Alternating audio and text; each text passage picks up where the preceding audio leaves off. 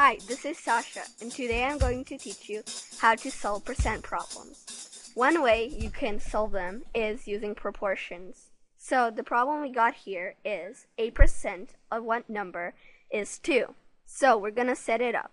We know that 8% is always 8 over 100 equals what number? We know that number has to go on the bottom, but we don't know what it is, so it has to be x.